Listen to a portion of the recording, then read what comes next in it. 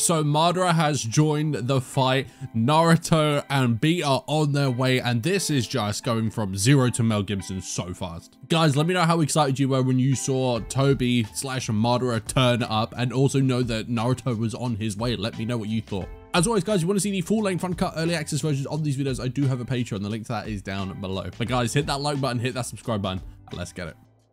So it's night now. Anything can go down. Damn, Naruto lit up, man. It is, yeah. He's like a little, he's like a torch.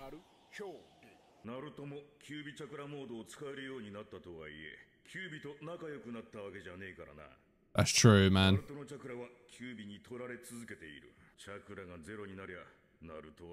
So he's got to try and get friends with him almost, or get them fighting on the same page.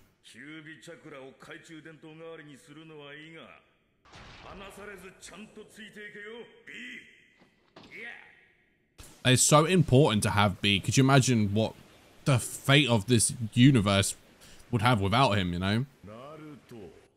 Oh, Foxy Boy wants a word.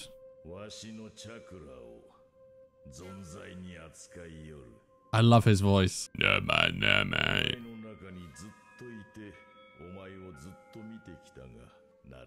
Do you reckon his fur is soft?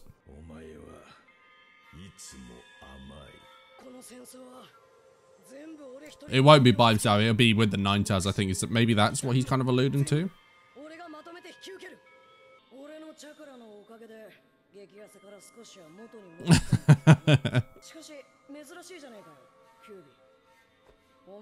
So what do you want, you know? Oh, relatable, man.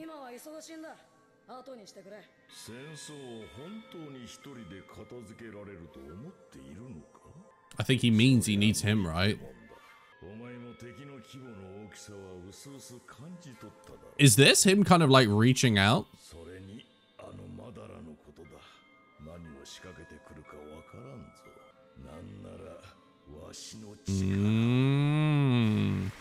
Well, I think Naruto, I mean, he had every intention of that anyway, you know.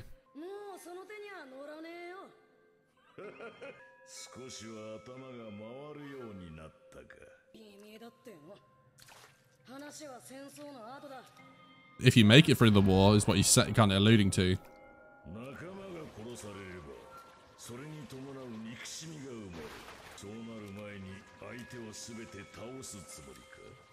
Better hope so.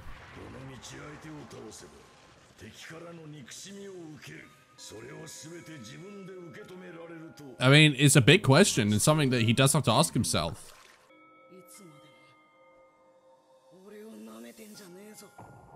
Oh. That's the thing, like Naruto, like sometimes he can come off as a little bit like airheaded and a little bit crazy and a bit thick sometimes. But I mean, we've seen him do some very, very impressive shit. Whether he's had help or not, he's always come through, and you don't do that by being stupid, you know?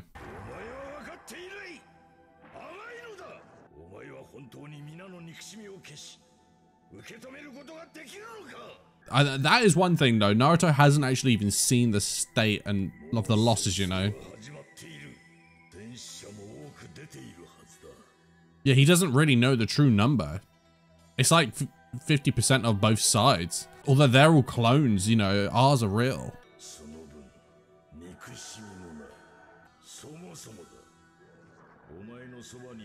Oh man, you're gonna bring up Sasuke. It's true.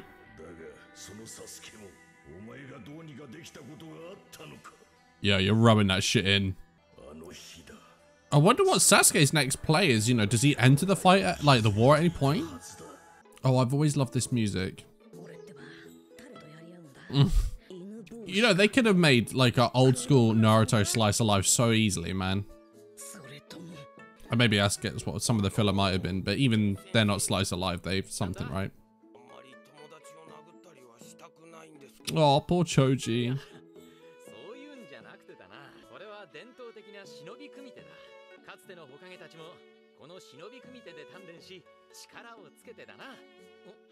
Yeah, he just walked off, you know. He can't be asked, man. For such a young kid, he still has his adult voice there. That's a bit of a trip. Oh, you have no idea. Yeah, that kid's gonna end up leading a lot of you guys, man. He's gonna be the guy you look towards. Yeah, look at little Ino, man. The haircut as well, man.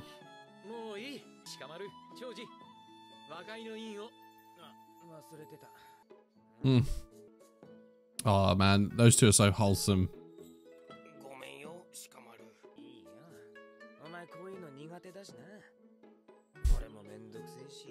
Everything's a drag for him.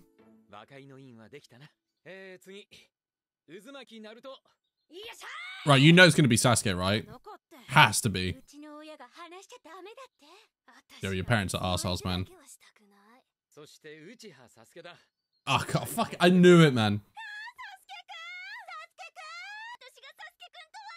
We haven't seen Sasuke in so long, we finally see him in a flashback, you know. See, this stuff just helped push Naruto and make him be who he was.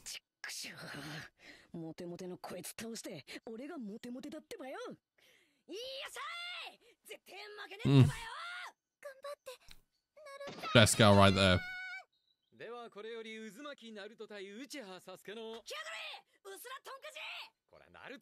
Yeah.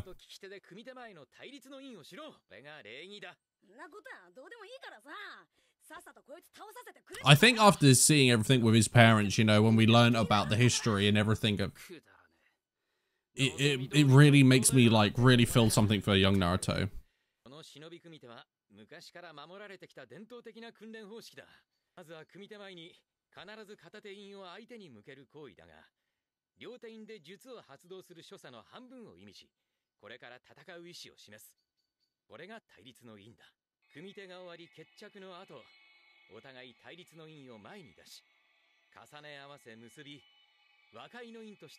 It's kind of, I kind of like it, but they don't have no friendship, that's the thing.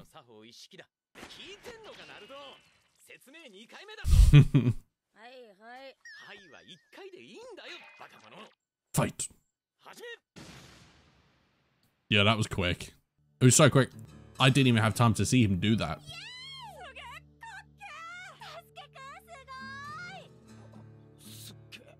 That Sasuke music though, that guitar, that slide. Dude. Do, do, do, do, do, do.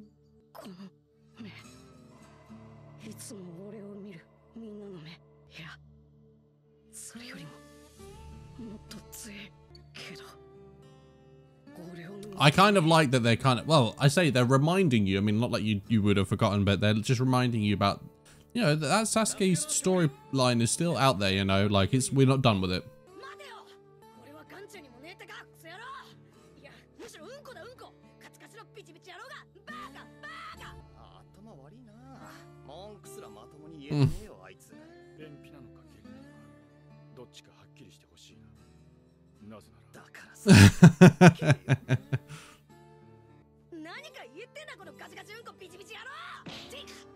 Hard and runny, you know.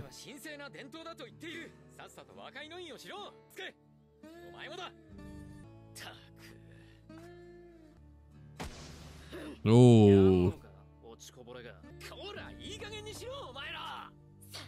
Yeah, Sasuke always had that fucking, that bit, a little bite about him, you know. Mm-hmm. I don't think he ever forgot though, let's be honest.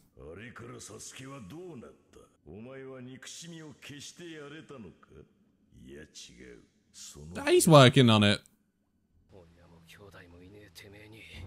Such an iconic fight, man.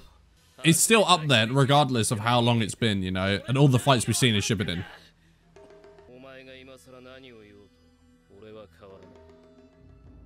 No, I'm just like smiling in his face almost, you know, like, we'll see. I still don't know what I think is going to happen between those two, like what that outcome is. Because Sasuke's so strong. I mean, I can see Naruto beating him, but... Or maybe getting him back over to our side, but... I don't know.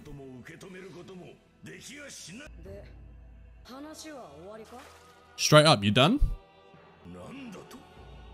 Yo, Naruto just walking straight up to him.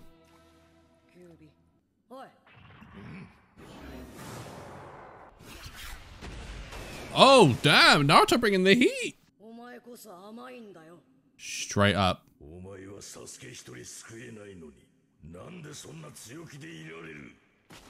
Oh, he will. Oh my god, he's just walking on him.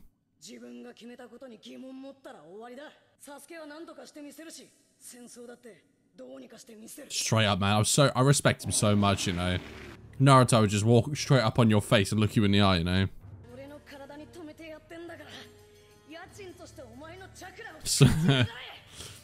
I like young Naruto, man. It's full of spunk. That was such an epic moment, man. Boom. This is the thing, you can't ever, like, just doubt Naruto, man. He's special. My kid is an absolute boss now, you know. And he's only growing more and more. So we'll keep you there for now, lad. I mean, I'd say he is. He's still growing, though.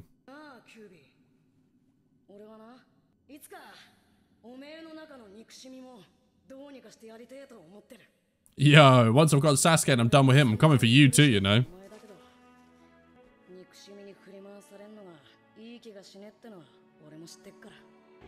Yo, could you imagine if they become best buds eventually, or he helps him? They were on side, kind of like B.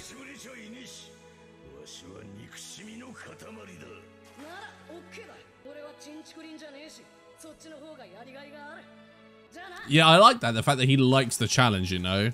He brings it on straight up, man. But you know what? That naivety has always helped him go forward, though, because otherwise he'd be too guarded. He would never push himself.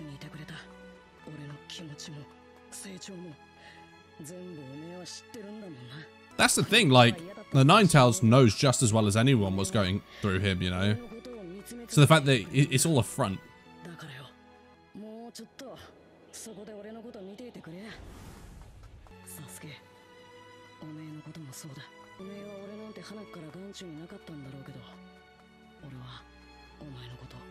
Yeah, man, this is my guy. This is my guy.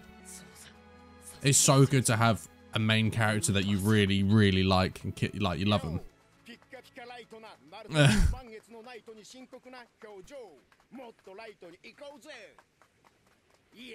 Yeah.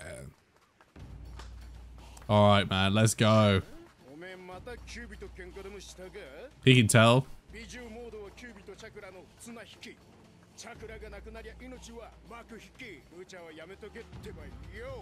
Wise words.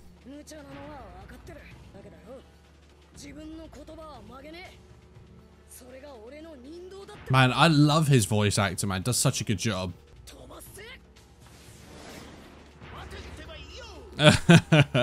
All right, man. They can't be long away now, man.